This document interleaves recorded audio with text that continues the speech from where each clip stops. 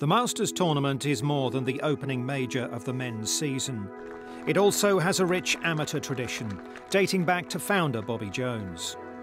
So it was arguably the biggest day in the life of 19-year-old Australian Antonio Murdaca as he strode onto the famous Augusta National Course as one of 7 amateurs in the 2015 field.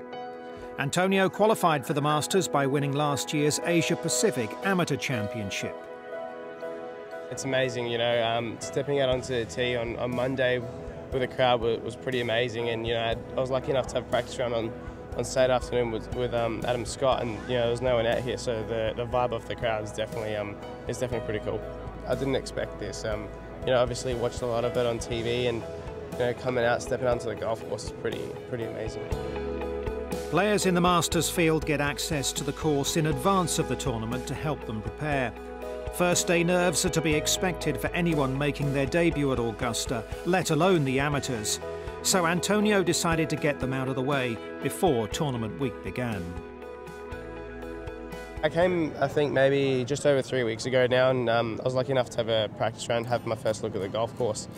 I've been working back home pretty hard. I've been trying to, a lot of downhill putts, a lot of, see if I can putt on something as quick as I can. So that's definitely helped. I've been working pretty hard on my swing, and I'm lucky enough to have my coach in the bag this week. And if swing feels in good shape, so I think it should be all right.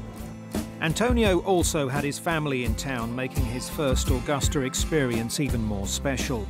He joins a pretty elite band of amateurs who've had the privilege of teeing it up in the Masters. But what, we wondered, is it like to take on this golfing masterpiece?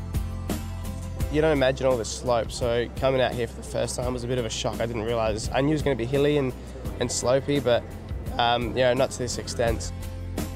He faced a daunting pairing for the opening 2 days alongside Dustin Johnson and fellow Aussie Adam Scott.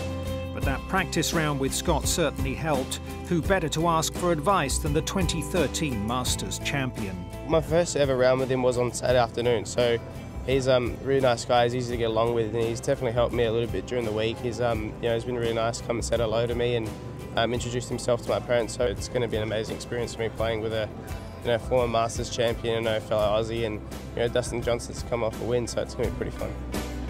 Murdaca can thank a spectacular 7-shot win at last year's Asia-Pacific Amateur Championship for being at the Masters.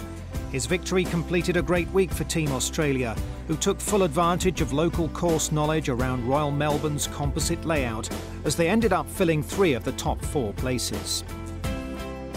We've got a lot of good amateur golfers back home, and a lot of them are starting to come through the ranks now, and we've got an amazing national program back home, which all our amateurs, well, most of our amateurs get to go through and experience, and it definitely helps for us, and striving to be like Adam Scott or Jason Day is a pretty amazing thing for us. Unfortunately, Antonio failed to make the weekend, but a second round 73 at Augusta left him a very respectable 7 over on his first Masters appearance, 3rd among the amateurs, and no doubt treasuring this chance of a lifetime.